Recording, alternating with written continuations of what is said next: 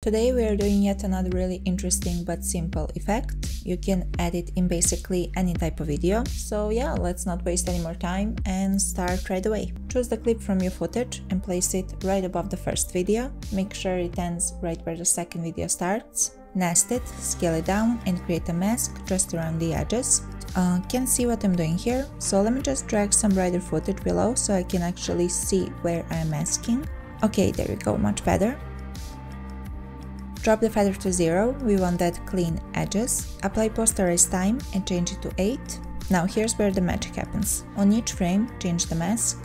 So just grab it, top, bottom, mix it up, and make sure that the mask is different on each frame. That way we are creating the animation, and make the mask lines uneven, okay? Once that's done, nest it all together and apply a drop shadow. Now that there is a shadow to the video, it looks more realistic.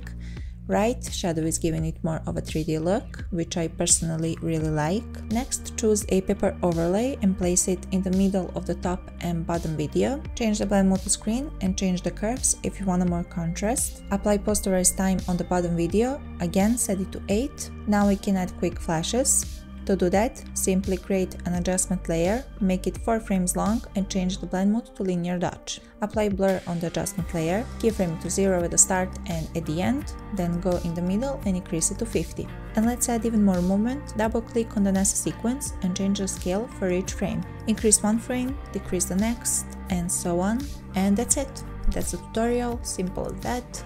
Now, if you're like me and you like investing in your skills and your work in general, you should check out my editing pack, Picture Collage Effects. It's a set of 12 templates, 6 horizontal and 6 vertical. It comes in both short and longer versions, plus 4K and HD resolutions are included in the pack. It's fully customizable from images, film frames, tapes, textures and sound design, and it works with Premiere Pro and After Effects 2021 plus versions. If you want to get Picture Collage Effects, I'll have it linked down below. If you found this video helpful, just give it a like, it really helps me as a creator to reach out to more people like you. Thank you for watching and I'll see you next week.